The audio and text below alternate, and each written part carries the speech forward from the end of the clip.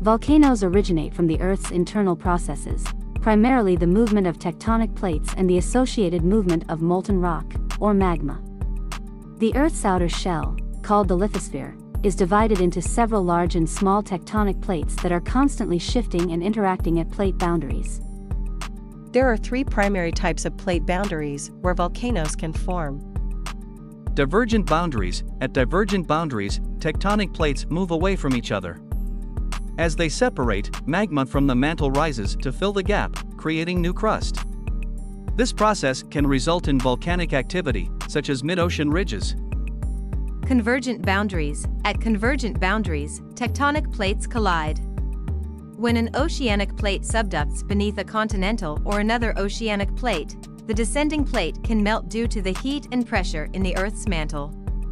This molten rock rises through the overlying plate, leading to the formation of volcanic arcs, like the Andes or the Cascade Range. Transform boundaries. At transform boundaries, tectonic plates slide past each other horizontally. Though volcanic activity is less common at these boundaries, it can occur as a result of the friction and stress along the fault lines, leading to the release of magma.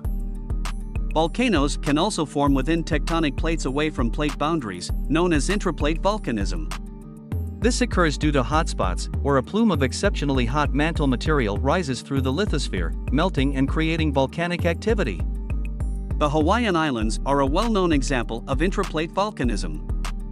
In all cases, the eruption of magma, gas, and other materials from a volcano is a result of pressure building up beneath the Earth's surface. When that pressure exceeds the strength of the surrounding rocks, it leads to an explosive release, creating volcanic eruptions that can take various forms, from gentle lava flows to violent explosions.